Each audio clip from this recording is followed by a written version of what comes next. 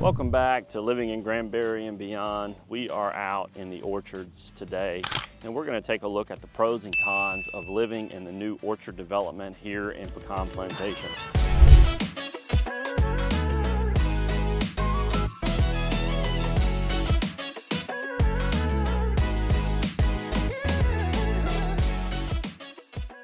If this is your first time to the channel, we really appreciate you tuning in to today's episode about the orchards. As always, we get calls, texts, and emails from people just like you. They're thinking about relocating to Pecan Plantation, retiring here in Pecan Plantation, and they're doing some research and they're trying to find out if this is going to be the good fit for them. Feel free to give us a call, shoot us a text, send us an email. We'd love the chance to connect with you and answer any questions that you may have. And also, if this is your first time to the channel, be sure to click that subscribe button, press that bell for notifications so you'll be the first to know about any updates and changes here in Pecan Plantation. As you know, Pecan Plantation is an enormous neighborhood. Well over 3,000 homes are currently available. It should be over 4,000 within a couple years. So lots of different areas, taste for whatever you're looking for, you can get it. The Orchards has a very peculiar offering for folks that want to have a very nice property, a lot of new homes being built, high-end homes, 2,500 plus square foot typically, and smaller yards, less upkeep. So we're sitting out here today in front of the village. And the reason we're in front of the village is because the Orchards is directly across from the village area in Pecan Plantation. So I'm here in front of the sign here, the village. Behind me, you have Ace Hardware right down here. You have Pecan Foods that is here with the gas station. And if I turn to my left, there's the Orchards. All right, so it is directly across from the village at Pecan Plantation.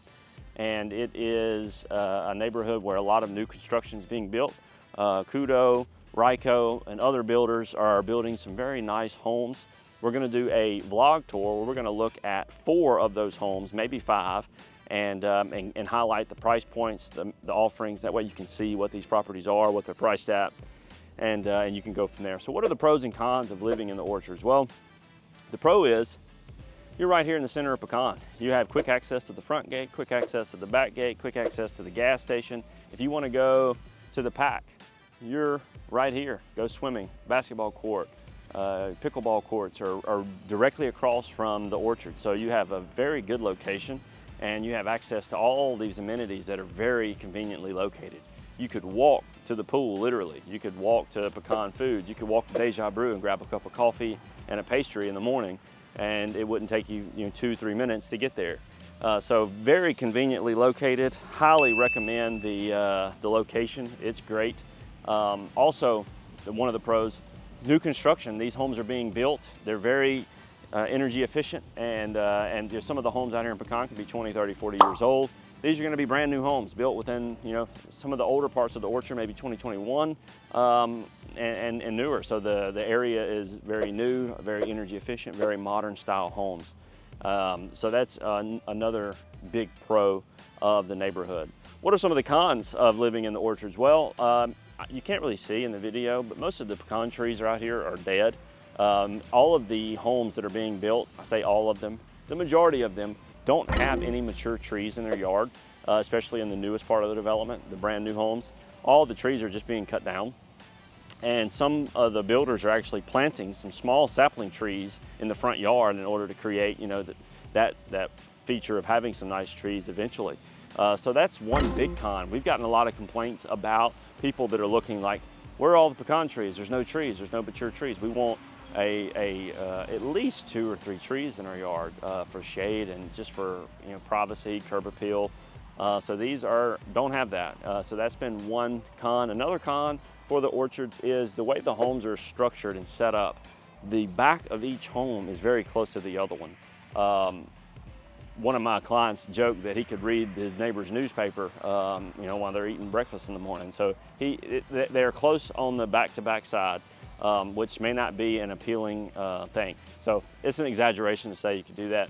So it's not that close, but you could certainly see each other through the window, if you're eating breakfast, if there's not some sort of privacy set up.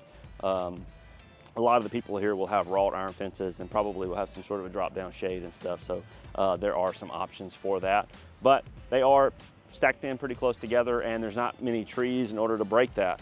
So some people are talking about putting in some crepe myrtles and creating a barrier between maybe some bushes or things of that nature. So it's going to be interesting to see how this looks in several years. But those are some pros and cons of the orchards area. I have some drone footage that I've gotten of the area in general. I want to show that to you. I've drove around and we've gotten some pieces that I also want to show you that.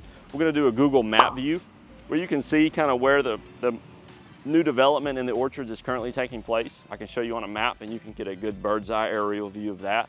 And also we're going to do a vlog tour. So the vlog tour, we're going to go look at several homes that are currently on the market, and you're going to see where they're at, the price points, what you can get, and what they're offering, and see if it's maybe a good fit for you. So we're going to go jump into that right now. We're here in the office and we're going to do a Google map evaluation of the orchard. So we looked at the pros and cons.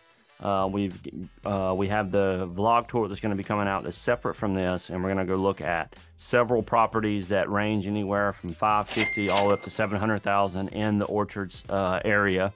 And here we're going to just look at a aerial view of the general layout. So the properties we went and looked at are on Tremont, the first two. There was one right here, and then one was like right here. And then we drove down to Village and we looked at a property here and here. So those were the 4 properties that are going to be on the vlog tour. It's going to be right up in this area. This is the newer area of the orchards. There are a lot of homes that are generally out in this area that are a part of kind of the same feel for properties. But as far as new construction goes, most of the new construction is being done right here. That's where most of the new construction in the orchards is being done. So that would be kind of the main area that we're looking at. Now, again, the Pecan Foods is right here, right across the street. Deja Brew is here. The gas station is going to be right in here. Obviously, Ace is right there. The Pack and the Pool is